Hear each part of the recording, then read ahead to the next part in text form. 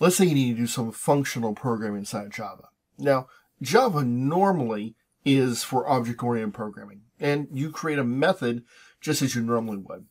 But you also have your main function. And so you sometimes need to be able to call other functions inside the main function without having to worry about classes and stuff like that. So let's look at how we would create a function so we can call it from within main. Well, there's a couple things I want to point out real quick. First is that main is public and static. Now, public means that it's accessible to any class, any program. It's publicly accessible. That's the security modifier on it. Static means that the class that main is part of does not have to be instantiated.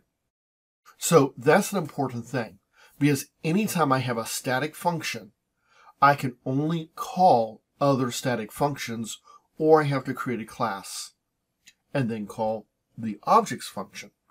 So let's take a look at how we're going to do this. I also will need to call public, so that way I have an accessor modifier, and static, and then I'm going to choose my return type. I can, for example, choose void foo, and I'll pass no parameters. I have my open and close parentheses, and I've created my function. Now, inside this function, I'm going to just print out a little comment saying that I'm inside foo.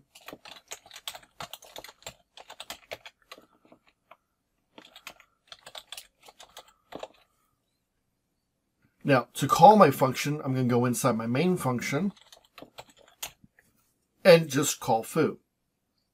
Now, if you're familiar with C++ and functions there, you know that my function has to either be before where I call it, or, and probably more appropriately, I need to define a function prototype up at the top, or maybe in an external header file. Now, this is very typical in C++. However, in Java, this is not the case. Java goes and looks in advance for all my functions, and then it goes through the process of sorting them. That means I do not have to define my function. That means I do not have to define my function prototypes because they're not required. If I come up here and run, you'll notice that it shows inside foo. So this is a nice advantage to working with Java compared to working with something like C++. Now, Java is a little bit more specific and a little bit more particular about certain things. So, for example, in C++, I could have a function that returns a value. And in something like Java, it would look like this.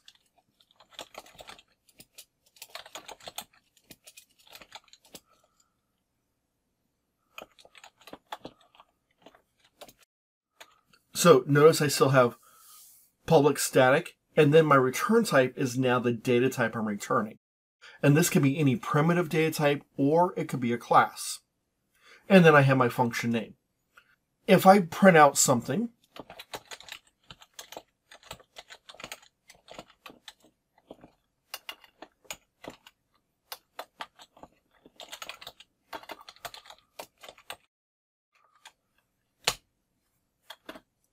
then I'm going to call it from my main.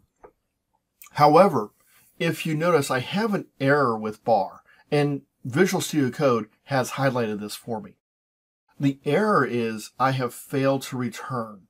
And because I do not use a return command, it's going to give me this error. So I'm just going to return a value. I'm going to say we return 1. Now it lets me do this. Just like with C++, if I have a return statement, I don't necessarily have to store that value in a variable.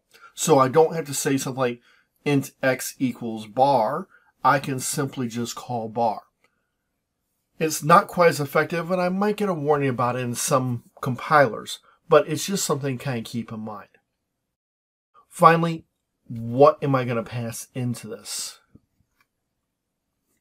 So let me remove this function real quick, just to clean it up. let's say I want to pass in a value, but I want to leave my default foo command as well. Well, I can do this with function overloading. Notice this looks the same, except now I'm going to specify string, and it's going to be arg, short for my argument.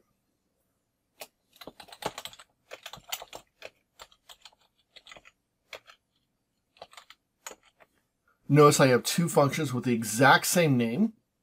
The difference is one takes a parameter, one does not. So this is a function overload, and I'm passing a value in. I need to, just as with C++, specify a data type, and then the parameter name. Then if I need to have multiple parameters, I'm going to separate them out with commas.